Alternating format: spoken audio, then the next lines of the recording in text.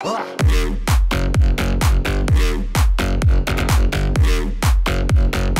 guys, so today's video is all about the Mesut Özil. We've seen him do it so many times in a game. If you're unfamiliar with what the Mesut Özil is, you kind of hit the ball into the ground and it bounces up. It's audacious to say the least. I like that one. Oh, that one come off good. Oh. It's actually hard to control when the ball comes at you like that. Mate, they're flying for me.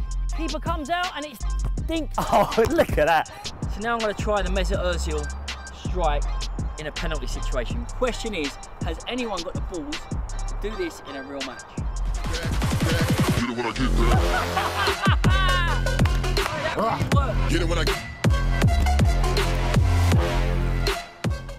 So I've only really seen Mesut Özil do this a number of times in a match, where you use the surface and how slippery the surface is to bounce the ball up off the floor.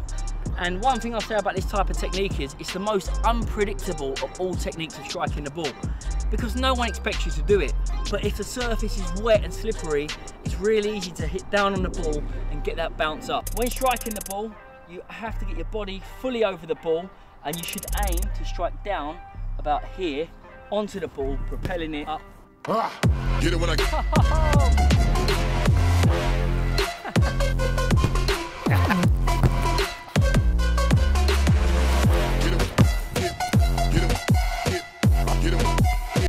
Oh, what a save! What a save! That was, alright, super talented, off the hill, off the head and out. A quick little disclaimer, you probably can injure yourself doing this move because it's such an unnatural motion, but so many of you have asked for the tutorial that we thought we're going to do it anyway. Into Jez's hand, over the keeper and into the goal. That's the technique. Jez, if you were the keeper, you lie down there, he's come out and it's...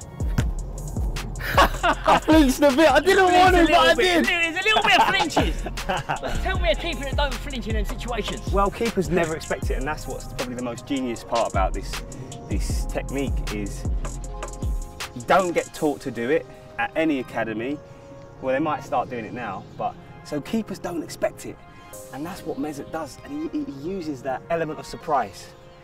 Yes, it's just genius. It's so unpredictable, no keeper would ever predict that you're going to do that type of technique. So what we're saying to you guys is, next time you're training and the pitch is wet, just try and pass the ball to your friend like that. Hit down a little bit and see if you can get that bit of arc, because you never know when you're going to need it. And it's fresh, nobody expects it. Fresh things.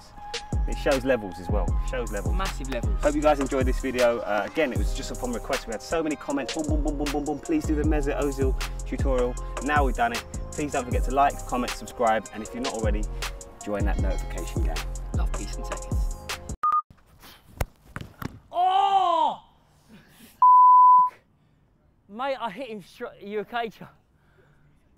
Mate! Oh! Sorry, mate. Mate, I literally could feel that myself. Should we cut? Sorry, mate. Go!